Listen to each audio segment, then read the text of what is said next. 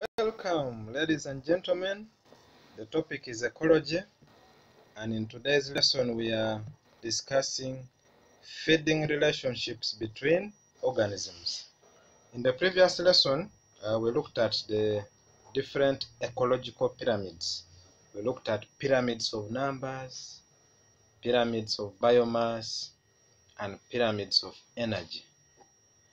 And I think that most of us can now differentiate between these different pyramids, and you can even plot them in your locality at home or at school. So today we want to look at the feeding relationships between organisms. Organisms have various feeding relationships, some of them beneficial, others harmful. Well, let's look at them. Let's see one by one. So at our level, we want to look at one by one, starting with parasitism. From the word parasite, parasitism. This is an association between two organisms in which one organism, the parasite, is nutritionally dependent on the other, the host. So there is a parasite and then there is a host. The parasite is dependent on the host. The parasite benefits nutritionally on the host. The host is harmed in the process. That is what is important here now. That it's a feeding relationship between two organisms, one called a parasite and the other called a host. But in this feeding relationship, the parasite benefits, but the host is harmed. Yeah, the host is harmed. In some cases, some hosts succumb to parasites and lose their lives. We shall see later on. There are two categories of parasites, and I know you must have heard these ones before. One is endoparasites and the other one is ectoparasites. The word endo means inside and ecto means out, outside the body. So the endoparasites, these ones live inside the body of the host. Yeah, so the endoparasite lives inside the body of the host. For example, the plasmodium parasite, that one that causes malaria, it lives entirely inside the host, either inside the mosquito or inside the human being. Then we have the HIV virus, which is a parasite that causes AIDS, and there are many others, including tapeworms and others. We shall see a number of them later. Then we have ectoparasites. These are parasites which live outside the body of the host. So these ones live on the surface, usually on the surface of the body. For example, the ticks, you know the ticks very well. You see them on the ears of the dogs, on the skin of the cattle, the cows, the goats. Then we have the lice, the fleas, and so on. Those are ectoparasites. They live outside. So our dear students, we should be able now to differentiate, to categorize the parasites into two categories: endoparasites and ectoparasites. Great. We can see there an example of the endoparasites, the tapeworm there inside the intestine of the cow. That one there is called Tinea saginata. That one is endoparasite. It lives inside the host. And then we have that one. That one is feeding on the blood of the host, but from the surface, the mosquito there. That one is ectoparasite. And then we have another one there. The cow is affected by the ectoparasites, the ticks. You can see the ear of that cow there. We saw that cow from Kakoge sub-county. in Nakasongola district, and many other cows around your village. You can see the ticks around the ears, the skin, and so on. Those ones are ectoparasites. Great. So we can now differentiate the endo and the ecto parasites. We also have other words used to describe parasites. We have parasites that are called obligate parasites. Obligate. These are parasites which cannot live without their hosts. That is interesting. They cannot live without the hosts. I want you to differentiate them from the endo. Endo live inside the host, but these ones cannot live without the host. Meaning, if the host is not there, they are also not there. They cannot survive minus the host. Examples include the plasmodium parasites still. Without the host, we cannot get plasmodium parasite living in space or on land or anywhere. No. The other one is HIV virus. That one cannot live outside the body of the host. And many other parasites. Such kind of parasites are called obligate parasites. And then we have another description of parasites, the facultative parasites. Facultative. These ones can spend some time outside the bodies of their hosts. Meaning, even when the host is not there for some time, these parasites can survive a bit outside the bodies of the hosts. For example, the ticks. The ticks have a capacity of living outside the host for many weeks. Then when they find the host, then they can still attach on the host and survive. So they are able to live outside the host for some time. Those ones are called facultative parasites. Obligate parasites cannot live without the host. You detach them from the host, they are also gone, they are dead. The facultative parasites, they can live outside the host. You can remove the ticks from the body of the cow, and the tick continues moving. And then we have the other category, the incidental parasites. From the word incidental. These are organisms that are not usually parasites, but they may become parasites due to factors like lack of normal food, increase in their numbers. Yes. So these are incidental, meaning usually they are not parasites. Originally, they are able to survive, they are free living. But if the conditions are not so favorable for them to live freely, then they can opt to become parasites as a secondary kind of way of survival. Those ones are called incidental. For example, we have the Entamoeba gingivalis. This one that causes osteomyelitis of the mandible, the swelling of the gum, in the mouth. And then a number of roundworms also can be incidental parasites. Initially, they are free living. They can live around on land, in water. But when the conditions are not favorable, the food is not available, or they are extremely many in number and the competition is high, then they can also behave as hosts. So we can use those words to describe parasites. Obligate parasites, they cannot live without the host. Facultative parasites, they can live without the host for some time. When the host is not there, they can survive. Then when the host is there, the better for them as well. Then incidental parasites, these are organisms that are not purely parasites. They are not made to be parasites, but they are conditionally forced to become parasites due to some conditions. Great. So, my dear students, I hope we are able to get those three descriptions of parasites. And I also hope that you can differentiate them from endoparasites and ectoparasites. So those are the terms I want you to understand now. So let's move on to general adaptations of parasites. Well, for you to be successful, there must be some either structural or behavioral characteristics that they portray to be able to be successful,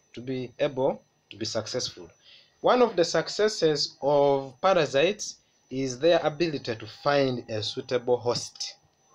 So if they are able to get a suitable host in time when they require, then we can say they are successful. And then getting the host is not enough. Also surviving inside the host is another adaptation. So the success of parasites is dependent on those two. One, ability to find the host. Then the other one, ability to survive the host, to survive inside the host through evading the defense mechanisms of the hosts. So the following are the general adaptations of the parasites. One, they have a means of attachment to the host. Yeah, when they find a host, for example, the ticks have legs that are well adapted to firmly grip on the skin of the cows or the bulls. So they have means of attachment to the host. And then they also have penetrative devices for entering and feeding on the host. Some of them have very sharp mouth parts. For example, you know the mosquitoes have the stylet, which is very sharp, can pierce the skin of the human being and suck the blood. So most of the parasites have those penetrative devices. And then the other one is they show degeneration of unnecessary organs and systems to reduce their body size in order to fit inside the host. Great. Some of them have lost their limbs. They don't have limbs. Some of them don't have eyes. So their parts are reduced so that they can easily fit in the host without any challenge. That is also an adaptation. And then they produce many eggs. Some produce seeds, those that are plant parasites, or spores, the fungal parasites, to enhance their survival. Imagine you keep your bread in the container or in the cupboard for 1 week. From nowhere you see the bread molds. Where did the spores come from? It means the spores are extremely many. They are ubiquitous. They are very many. They are everywhere. So they just require conditions to germinate. So those are some of the adaptations of the parasites. They produce very many eggs. There are some category of roundworms that can produce up to 200 eggs a day. That is almost a population of all Jinja district if there's people. That means if that was a human being, they would produce the whole country within a week or so, or 2 weeks. So these guys have extremely higher reproductive rate, and that's one of the adaptations they have to survive, yeah, in their habitats, to increase their advantage of survival by producing many eggs, seeds, or spores to enhance their survival. The other one is they have vector intermediate hosts. Some of them have intermediate hosts which are vectors. For example, the plasmodium has an intermediate host which is a mosquito, which at the same time can transmit it to the next definitive host. For example, also the tapeworms, their intermediate hosts are either pigs or cows that can pass them easily to humans. So many parasites employ intermediate hosts to reach their definitive hosts. Intermediate hosts are like middlemen in between the parasite and the definitive host. The definitive host is a host where the parasite completes its life cycle from. Then the intermediate host is where some of the stages of the life cycle develop from. And then finally, some of them are resistant. They have resistant stages to survive in periods when they are outside the host or even inside the host. They have resistant stages. For example, they form cysts. Yeah, they form cysts. Most of the bacteria form cysts that prevent them from being damaged by the host defense systems or by adverse weather conditions, and therefore they become extremophiles. So those are some of the adaptations of parasites to survive, to be parasites where they are. So we can look at one beautiful parasite there. Great. I hope by now we are able to at least give the adaptations of the parasites,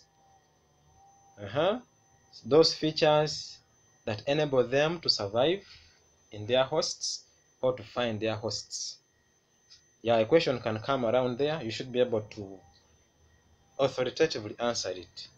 So from here we are going to look at different parasites one by one. We are not going to look at all of them, but we shall select a few common parasites, especially those that affect us the most. One of them is the plasmodium parasite. And this is a protozoan parasite that causes malaria. And you know that malaria is and is still the leading killer disease in the sub-Saharan Africa.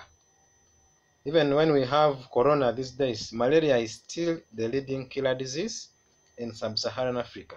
So it's worth it for us to study this causative agent and we learn how it behaves. It's transmitted from one person to another by a mosquito called the female Anopheles mosquito, not any other. Other mosquitoes transmit other parasites, but particularly it is the female Anopheles mosquito that transmits what? Plasmodium, or that causes malaria. And therefore, it is called a vector. A vector is an organism that transmits a disease-causing germ or organism. So let's look at the life cycle of the Plasmodium. Members, to begin with, the mosquitoes bite the human beings and inject the saliva to stop the blood from clotting in its alimentary canal. So the mosquitoes have a very unique feeding mechanism that when they bite you, they inject you with the saliva that prevents that blood from clotting, either in its stylet or even in its alimentary canal. So it therefore sucks the blood. It has an anticoagulant mechanism and anticoagulating chemicals that stop blood from clotting. Then it sucks. So in the process, hundreds of parasites are moved from the mosquito to the person.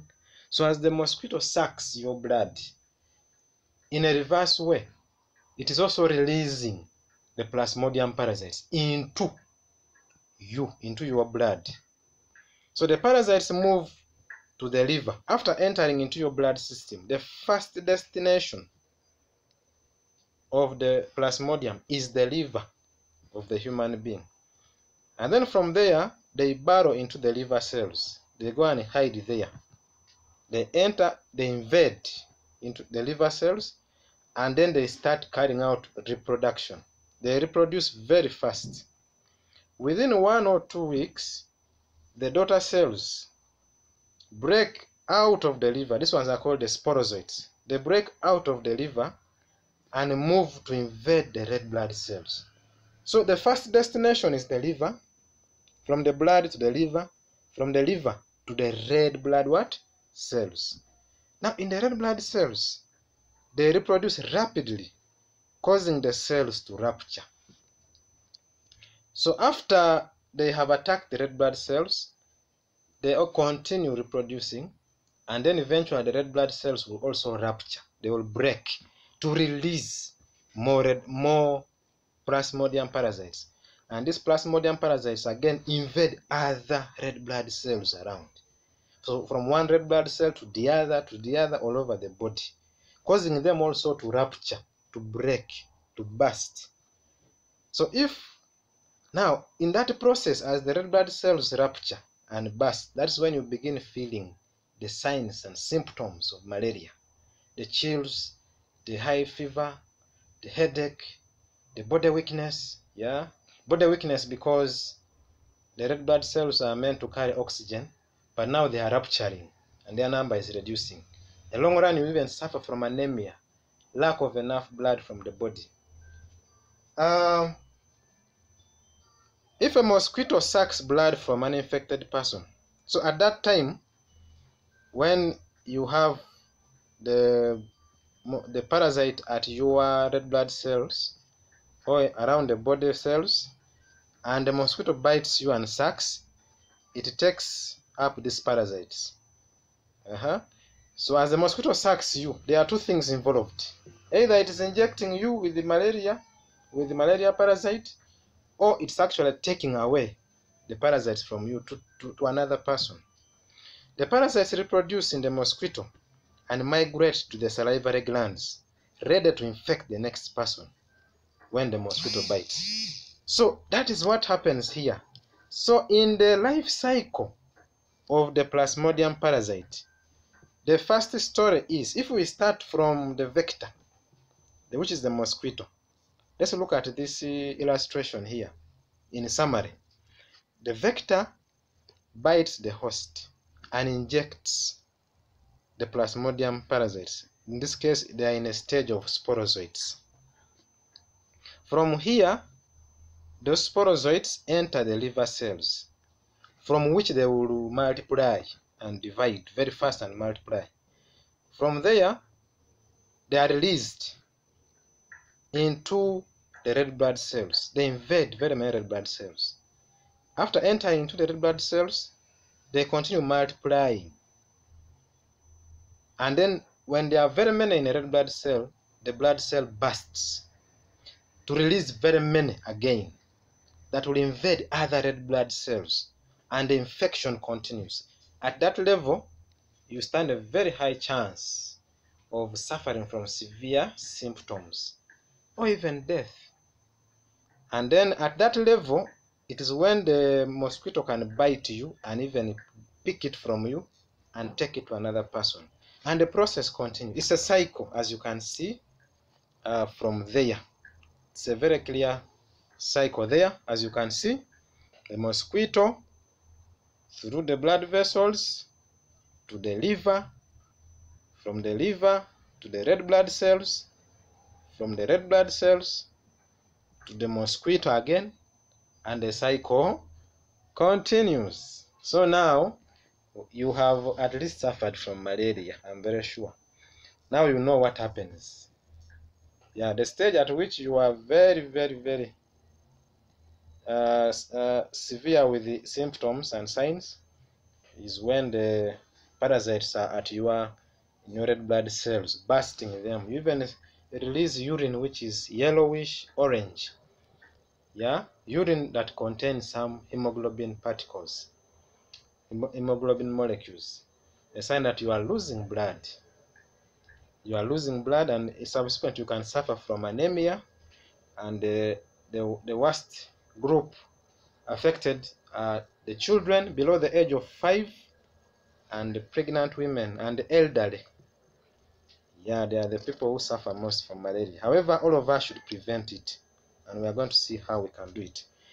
So members, each time the daughter cells of plasmodium are released, thousands of red blood cells rupture, and the patient experiences chills accompanied by shivering and sweating. Yeah, that's what I told you earlier on. The patient may also become anemic due to the loss of red blood cells. Great. So now that we have known that malaria is a very serious disease, especially in the tropical world, we would want to know how we can prevent it. So you cannot control malaria if you do not control the mosquito. The best way of controlling malaria is by stopping the mosquitoes. And most of our control measures are around controlling mosquitoes. To begin with, we spray the walls of dwelling places with insecticides. The insecticide may also be sprayed directly on the mosquito vector. So when you are spraying, you can spray your house, the walls. In most cases, we don't know how to spray. You just spray in air and the whole place begins smelling with your insecticide, and you think you have managed the mosquitoes. Yes, not knowing that the air blows away the insecticide. So you spray on the walls, on the corners, on the sides of the house, on the wall, under the bed. And if you see the mosquitoes, you spray directly on them. You will be able to mitigate, to chase them away or even kill them. And you know most of the insecticides. Who knows any insecticide that we use for spraying mosquitoes? Yes, I'm hearing very many people know. You are telling me different insecticides there. Great. 2. Draining all stagnant water to prevent mosquitoes from breeding. They breed in stagnant water which is not flowing. So what do? You drain this water, remove it, you clear it away so that they don't have chance of breeding there. Then removing broken bottles, old tins, old car tires in which water may collect. This also prevents the breeding of mosquitoes. This one happens at home. Even just a small bottle at home there, even a tire, an old tire collecting water, is enough to breed very many mosquitoes that can disturb you for very many weeks. So if you have them around, please drain them so that you are safer. Sleeping under insecticide treated mosquito nets. Of recent, the government has been distributing some of these nets, and also you can buy them and sleep under them, not on them. I've seen many students at school sleeping on top of the net. You lay the net like a bed sheet, then you sleep on top of it, then cover yourself. That is an abuse of the net. Put the net on top and space it well so that you sleep in the middle. Don't lean against the net. The mosquitoes can still find you. Then the other one is treating an infected person using anti-malarial drugs. You can treat. Yeah, you can treat in case you get infected. Very fast, go and test. Don't do self-medication. First test. Malaria tests are cheaper and easier. Test them and then find out the level of malaria you have, and then administer medicine as prescribed by the medical worker, and make sure you complete the dose. If you don't complete the dose, you are worsening the situation.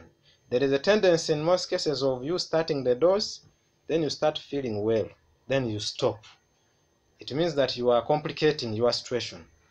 The malaria parasite may mutate, and that medicine may not be effective next time.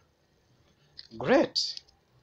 You can see that beautiful mother with her baby sleeping under mosquito net. They are doing prevention of malaria by stopping. They have stopped mosquitoes from reaching them. And those guys are very happy because they are going to stop malaria by stopping mosquitoes from biting them. I wish you can also do that. Do that at home so that you minimize costs of treatment and reserve energy for doing better things other than treating malaria, suffering, and so on. Thank you very much for attending this lesson, and I hope you benefited. And in the next lesson, I want to meet you when you have already started using the nets and when you have started a campaign of stopping malaria in your compounds. Thank you very much. Stay safe and be blessed.